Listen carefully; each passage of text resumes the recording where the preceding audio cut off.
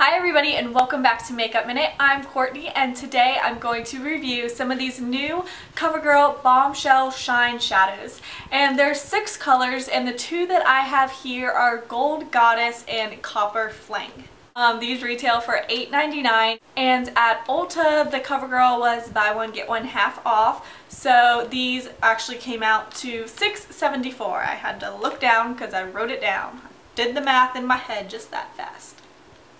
So for being about $9 originally, these don't impress me too much for a couple reasons.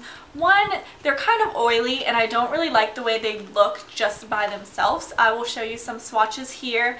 This is the Copper Fling and it's a pretty copper color, but it just needs something else. And then same thing for the Gold Goddess that you are seeing now. So these are just kind of a bit too oily by themselves. They need like an eyeshadow set on top of them. Now that being said, when you do set them with an eyeshadow, they do look very nice. Kind of makes the eyeshadow a little bit more bold. So I'm going to take a look at Copper Fling so you can kind of see what I mean. I'm going to show you it by itself and then I'm going to show you it paired with an eyeshadow that is around the same color.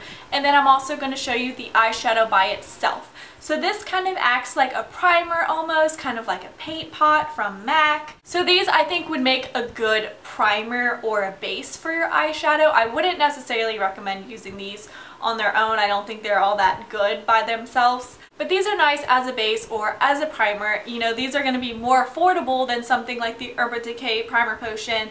But if you're using it kind of like a base, like I really like the Maybelline Color Tattoos. So those work a lot better than these, I think, and they give you an even better effect. And I think they're more affordable than $9. So overall, wouldn't totally recommend these. Let me know if you guys have tried these out. I know there's a couple different colors, but I just got these 2 because I thought, you know, I'd get the most use out of them, but probably not because I'm not a huge fan of them. But nevertheless, let me know what you think if you have tried them out. If not, I probably wouldn't waste your money on these. They're just kind of a hit miss. And let me know what you want to see in my next video. Don't forget to subscribe. I post new videos every Monday, Wednesday, and Friday, and I will see you next time. Bye!